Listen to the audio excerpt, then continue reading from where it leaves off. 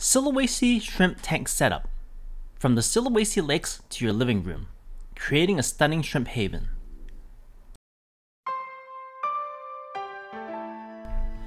Are you ready to embark on a fascinating journey of keeping and breeding Sulawesi shrimp?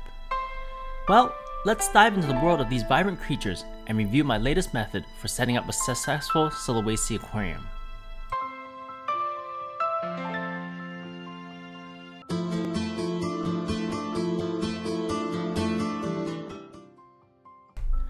Welcome everyone, this is Ray from RW Aquarium Pages. I'm here to share my journey in planted aquariums, shrimp tanks, and everything in between. Sulawesi shrimp, originating from the Sulawesi region of Indonesia, are found in freshwater lakes. They are known for their striking colors. Many of these beautiful species can thrive in our aquariums, and some even breed quite easily, such as the Sulawesi cardinals, also known as white socks.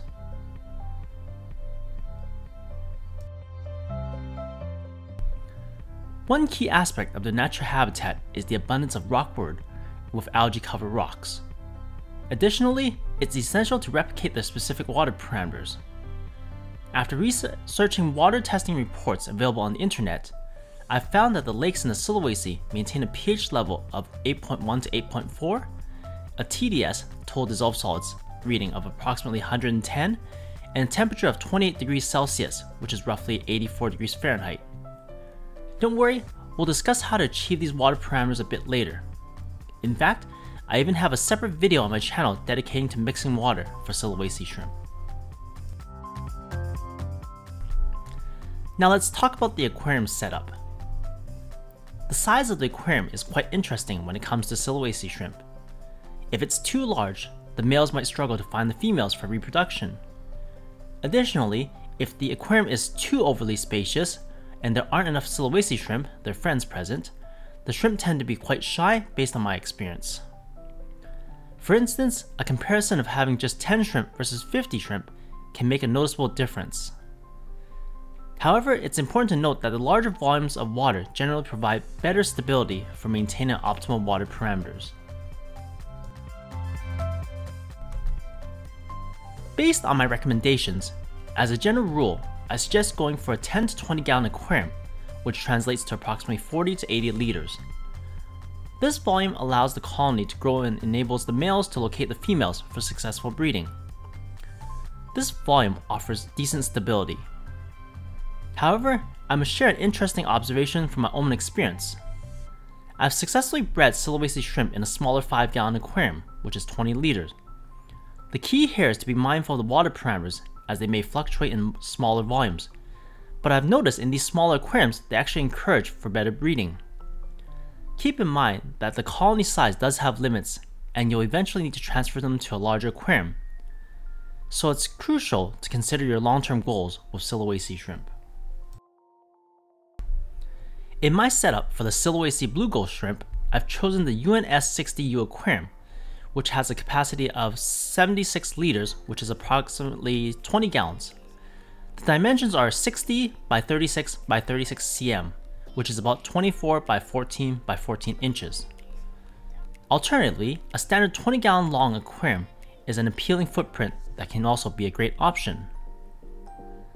As a passionate enthusiast of shrimp photography and videography, I've noticed a significant difference in the quality of the photos and videos when using high clarity glass aquarium compared to those of standard glass.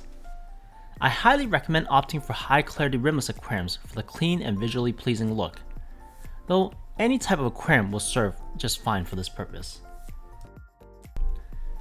Now, let's move on to the setup process. First, I have some beneficial bacteria from the matcha line. Although various brands will work similar with different formulas, this powder acts as a supplement, supporting the biodiversity of the aquarium ecosystem. I'll sprinkle a thin layer of this powder along the bottom of the aquarium.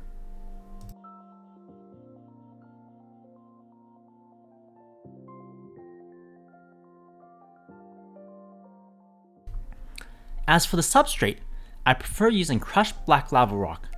EcoComplete is a readily available brand. It's essential to choose an inert substrate that won't affect the water parameters. While some people use crushed corals, which can raise the KH carbonate hardness over time, that can potentially lead to less stable water parameters.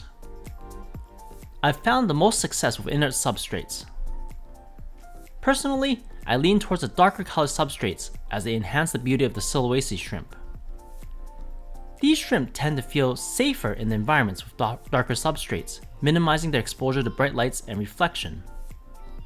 I've applied a thin layer of substrate, which has become my preferred approach lately. Moving on to rockscape, I've opted for Icelandic lava rock and black lava rock. Similar to a substrate, these rocks are inert and won't affect the water parameters. Initially, I placed a few pieces, and later on, I'll add more for a visually appealing scape.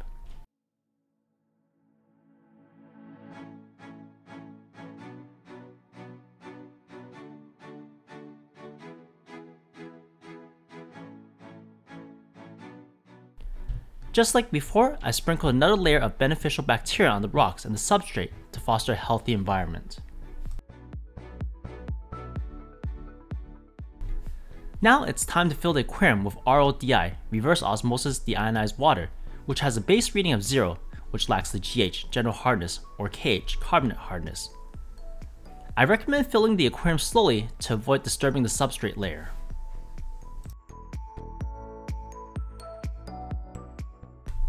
For the first filtration step, I prefer using a hang-on-back filter. In this particular setup, I've used an aqua-clear hang-on-back filter, which creates a gentle and pleasant flow within the aquarium. Next, I'll add a dual sponge filter, which is popular among shrimp keepers due to its simplicity and affordability. To expedite the cycling process, you can incorporate used filter media or sponges from another established tank. To maintain the appropriate temperature of 28 degrees Celsius, I placed the heater in the aquarium. Later on, I switched to a titanium heater for better efficiency. For additional safety and control, I've connected the heater to a heater controller, ensuring that the water temperature remains within the desired range and alerts me in case there's any deviations. It's essential to check the TDS of the water, which currently stands at 17 parts per million, which is fairly close to 0. The slight rise is from the bacteria powder. To remineralize the water, I recommend using Salty Shrimp Sulawesi 7.5 or 8.5. In this case, I'm using 7.5 for the cycling process and will adjust it to 8.5 later on. I will mix the powder into a small cup and then pour it into the aquarium. Closely monitor the TDS level until they reach the desired 110 parts per million.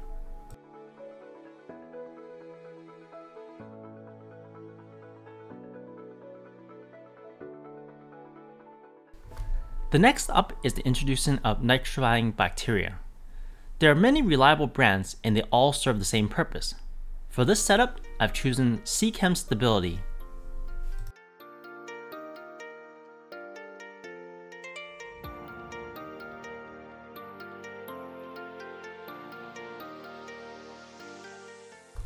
Now, take a look at the tank. It's nicely set up and ready to go. To provide optimal lighting, I've placed a CFL compact fluorescent lamp on top of the aquarium, as I found that CFL or T5HO lights work best for promoting growth of green dust algae on the glass walls.